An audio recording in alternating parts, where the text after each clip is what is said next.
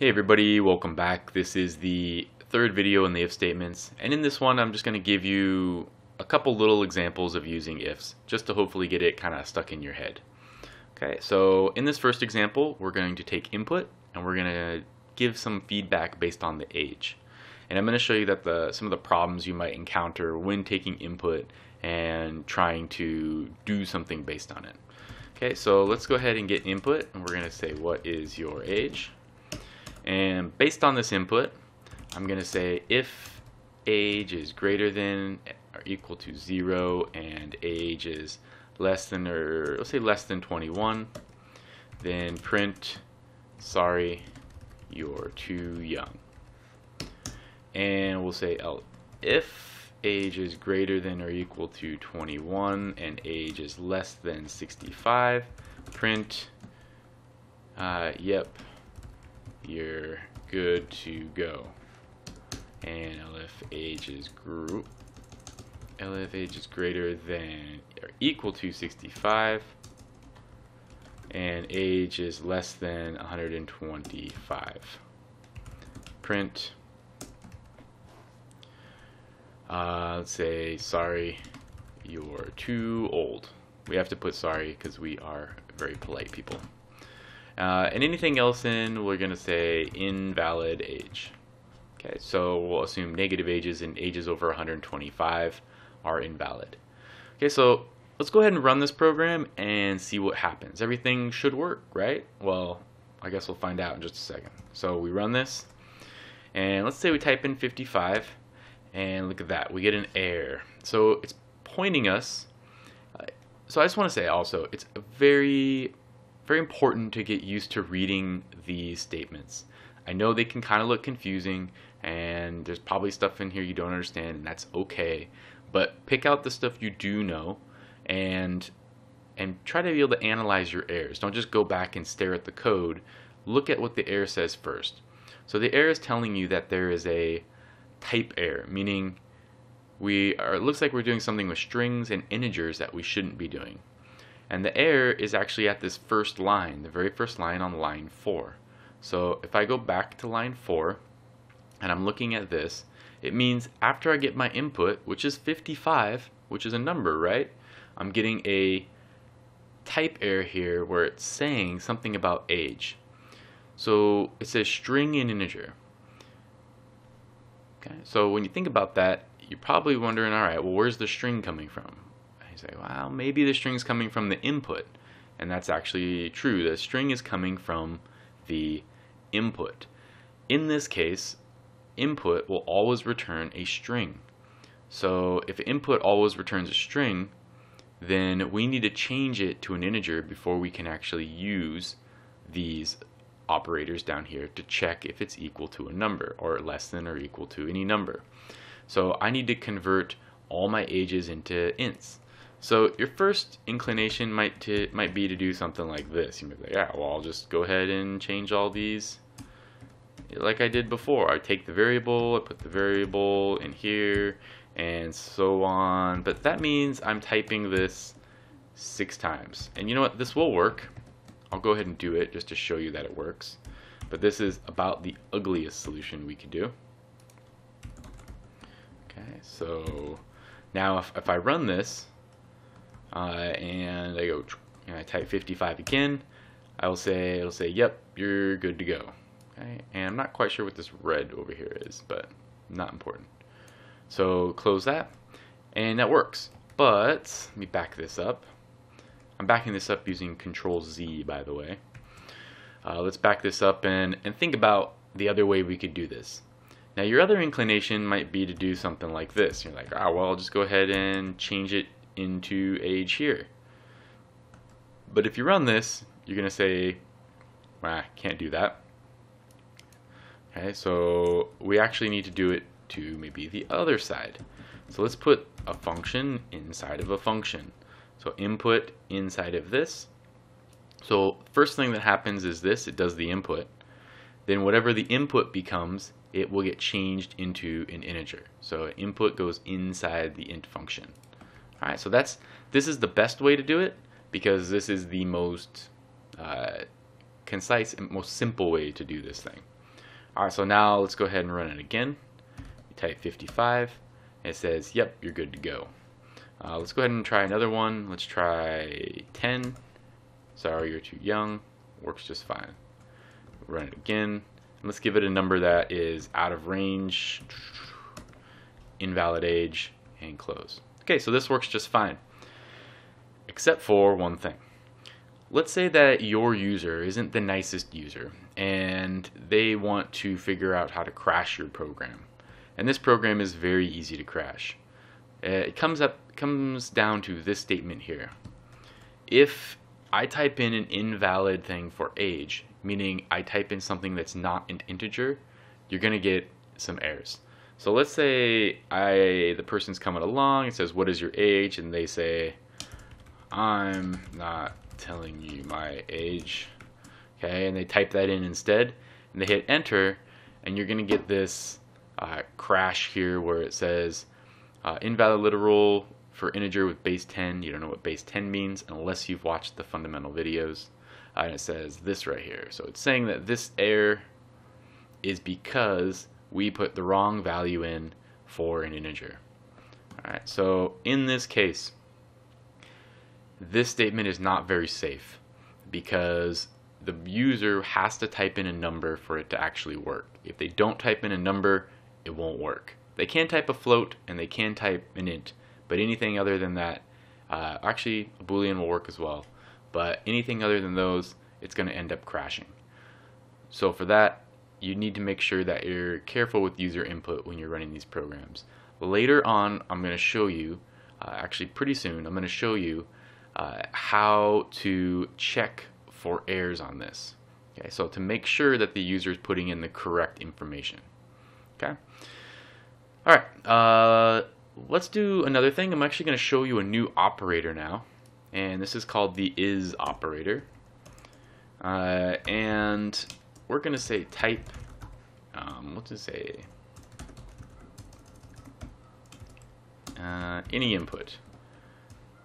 Okay, and then what's going to happen is, actually, let's any input will be equal to a string. So instead, let's go ahead and make a few variables here. Let's go ahead and make a decimal, make an int, make a boolean, make a string. So the next thing I'm going to show you can be useful, but honestly in Python you really don't want to be doing this. If you're doing this, you're probably doing something wrong with the code, meaning you're not structuring your code correctly. Your code will work, it won't be a problem, but to be honest, you're probably doing bad coding practice. Okay, so I'm going to show you now how to check variable type. You should know how to do that just by doing this, print type C, and I run this and it will tell me that that is a boolean. But let's say that I want to check if the variable I'm using, what type it is. So if I say if type A is, this is the new statement here, this is, okay, so is,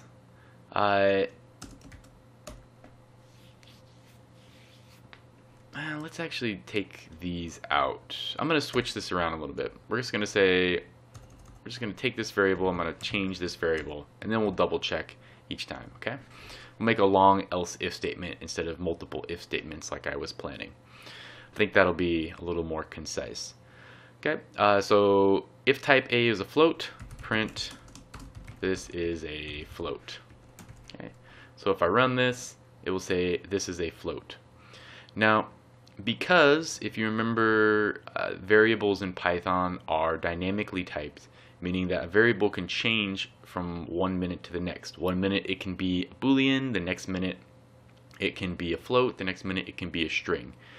And if you need to see the difference between that and statically typed variables, go back to the variable section and there's a document and there are posts on the website on leftpeel.com that compares dynamic and static typing. So go back and take a look at that. You should have looked at it when you went through that section, but if you didn't, go back and check it out.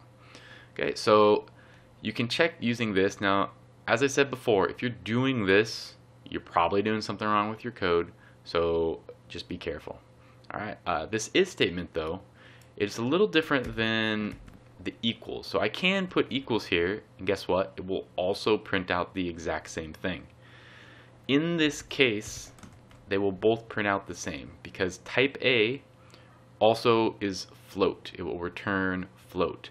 And this float here and this float here represent the same thing. And by same thing, I don't mean they're similar, I mean they're exactly the same thing. And that's what is does. Is checks if they're exactly the same thing. Okay, so that means in the computer somewhere there's a thing called float. And imagine it's just like a box that says float. And type A and float here are both that exact same box. Now, if I do something like equals, for example, let's say I said B is equal to 5.6, and I said if A is equal to B. A and B are two separate boxes, but they have the same value. So if you're using this double equals, it means you're checking, do these two things have the same value or not? While this is checking if these two things are exactly the same thing. All right, so that's kind of an interesting idea.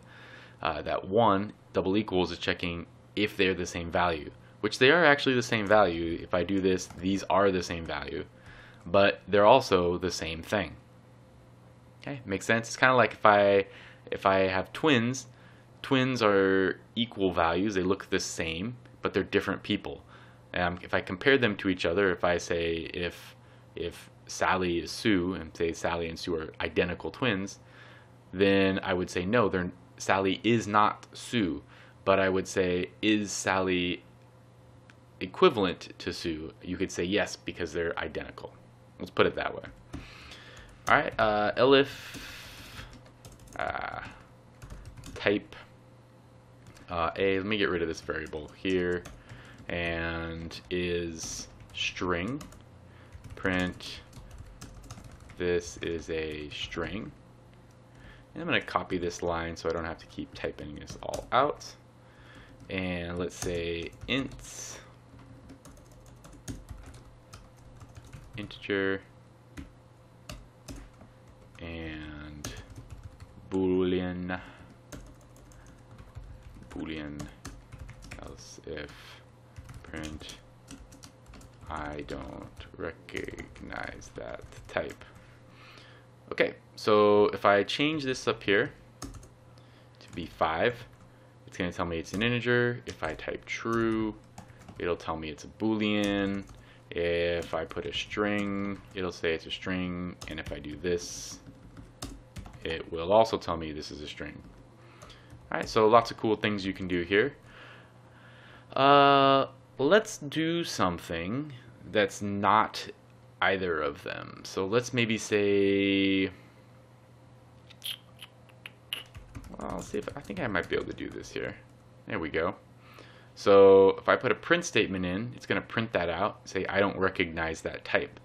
So oddly, print is actually returning a type.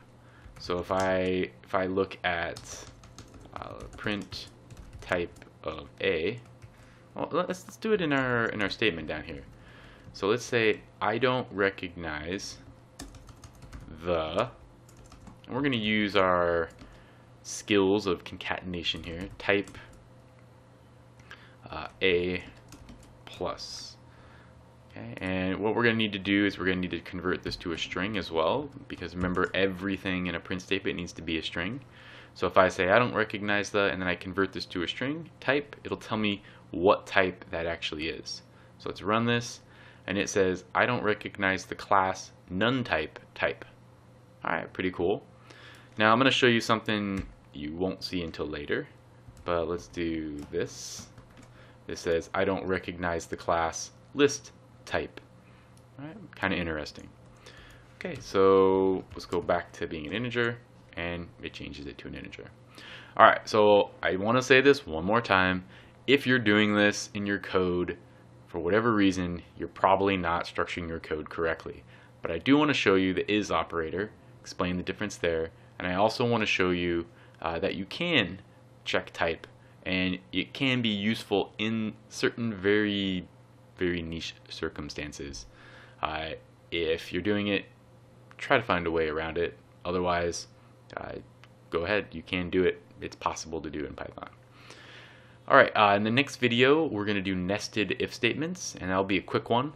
Pretty much it for all of these conditional statements. Alright, I will see you in the next video.